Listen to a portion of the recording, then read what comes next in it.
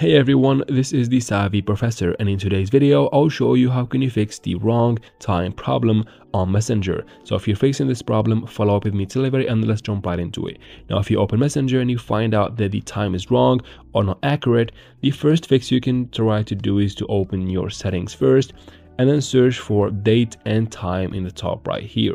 So go ahead and tap on that search bar and search for time or date or both, and then tap on date and time right here.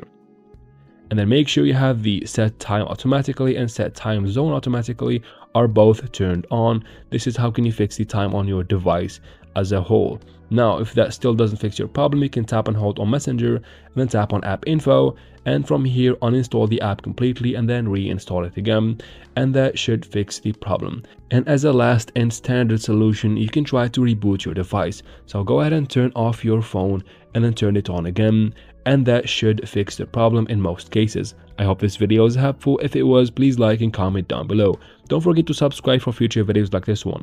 Thank you very much for watching and see you in future videos.